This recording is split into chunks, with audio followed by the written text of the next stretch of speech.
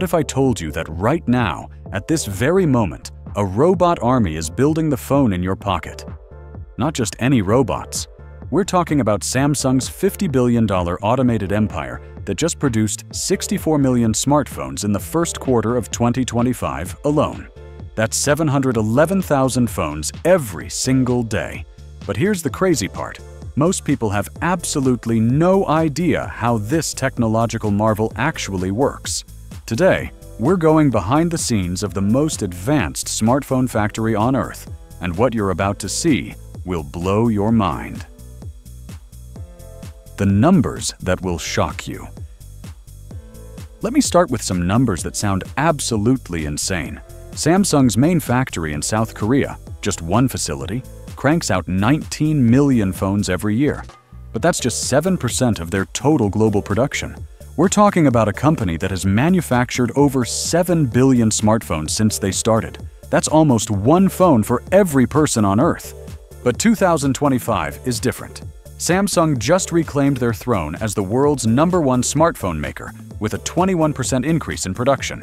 They're targeting 37 million Galaxy S25 units this year. That's more than the entire population of Canada getting a brand new Samsung phone. The robot revolution you never knew about. Here's where it gets absolutely mind-blowing. Walk into Samsung's Gumi factory in South Korea, and you'll witness something that looks like it's straight out of a sci-fi movie. Picture this: 9 out of 13 production lines are completely automated. We're not talking about a few robotic arms here and there. We're talking about a full-scale robot takeover.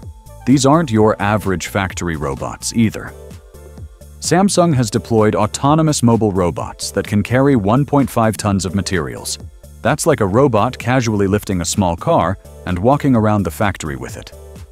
These AMRs, autonomous mobile robots, have completely replaced forklifts, making the entire operation safer and 300% more efficient. But here's the kicker. When something goes wrong, 90% of the time, the machines fix themselves. No human intervention needed. It's like the factory has developed its own immune system. The 40-minute miracle. Now let me tell you about the most impressive stat of all. From the moment raw materials enter the factory to the second a completed Galaxy phone rolls off the production line. 40 minutes, that's it. In the time it takes you to watch this video and grab a coffee, Samsung has built an entire smartphone from scratch. Each assembly line is 60 meters long, that's longer than half a football field, and contains around 30 fully automated machines, each with one specific job. It's like a perfectly choreographed dance where every robot knows exactly when to move, what to grab, and where to place it. The glass that's thinner than your hair. Let's talk about something that will make you look at your phone screen differently forever. That foldable display on the Galaxy Fold? The glass is only 25 micrometers thick. To put that in perspective, a human hair is about 70 micrometers thick. Samsung is literally folding glass that's thinner than your hair, and it can do this 300,000 times without breaking. How is this even possible? Samsung has created what they call Infinity Flex displays using ultra-thin glass that's been chemically treated and layered with organic compounds. When electricity hits these compounds, they emit light, creating those vibrant colors that make Samsung screens legendary. The secret recycling empire. Here's something Samsung doesn't advertise much, but it's absolutely genius. Up to 25% of the glass in your Galaxy S23 Ultra is recycled. The aluminum in your volume buttons and SIM tray, 30% recycled. Samsung has built an entire circular economy where old phones literally become new phones. They collect aluminum scrap from old devices, transport it to specialized smelters, and melt it down in electric arc furnaces. This recycled aluminum then gets stamped into new phone components using precision dies that can create hundreds of SIM card holders in a single operation. The testing gauntlet that would destroy your phone. Before any Samsung phone reaches your hands, it goes through what I can only describe as technological torture. Picture this: robots continuously dropping steel balls onto phone screens from 45 centimeters high. Other robots are dropping entire phones from 60 centimeters onto hard surfaces, over and over again. There's literally an aquarium where 20 switched-on phones are continuously submerged in water. Robotic arms are opening and closing foldable phones millions of times. Some phones are being bounced around in rotating boxes to simulate the impacts of being in your pocket. And here's the crazy part: they have a phone farm where hundreds of devices are connected to shelves, running software updates and aging simulations 24/7. It's like a smartphone retirement home where phones live out entire lifetimes in accelerated time. The human element in a robot world. Now, you might think this is all robots, but here's the fascinating part. Samsung still employs 9,000 people at their main facility. But here's the twist: most of them aren't building phones. They're building and maintaining the robots that build phones. It's like they've created a robot civilization, and humans are the architects and caretakers. The actual assembly? That's handled by precision robotic arms that can place components with micrometric accuracy. We're talking about robots that can position a camera module or install a battery with precision that human hands simply cannot match.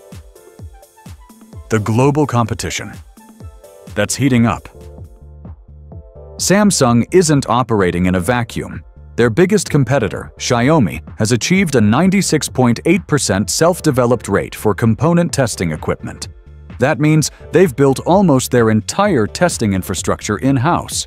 Meanwhile, Motorola's Texas factory pumps out 100,000 devices per week, and they claim they could scale to tens of millions if needed. But Samsung's response? They're not just competing on volume. They're competing on innovation. While others focus on quantity, Samsung is pushing the boundaries of what's physically possible with materials, science, robotics, and sustainable manufacturing. The environmental revolution. Here's something that might surprise you. Samsung's factories are becoming carbon neutral. They're using renewable energy sources, implementing closed-loop water systems, and their Galaxy upcycling program is giving old devices entirely new lives as IoT sensors and smart home devices. The packaging you throw away? It's made from recycled paper that goes through a fascinating process where old paper is shredded, mixed with water, and reformed into new packaging materials. Even the adhesives are water-based to minimize environmental impact. The future that's already here. Samsung isn't stopping at smartphones. They're developing collaborative robots, dual-arm mobile manipulators, and even humanoid robots. The same technology that builds your Galaxy phone today might be serving you coffee tomorrow.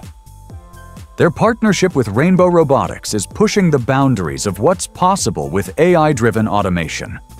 We're talking about robots that can learn, adapt, and make decisions in real time based on production data.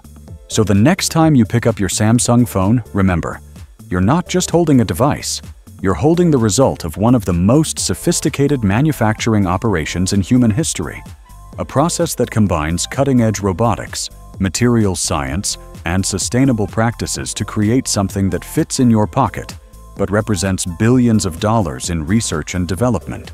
Samsung's 64 million phones in Q1 2025 aren't just numbers. They represent a technological achievement that would have been pure science fiction just 20 years ago. And with their ambitious target of 37 million Galaxy S25 units this year, they're not slowing down. What amazed you most about Samsung's manufacturing process? The robot army? The 40-minute production time? Or the fact that your phone screen is made of glass thinner than your hair? Drop a comment below and let me know. And if you want to see more behind-the-scenes content about the technology that powers our world, smash that subscribe button and hit the notification bell. Trust me, you won't want to miss what we're uncovering next. Until next time, keep questioning how the world really works.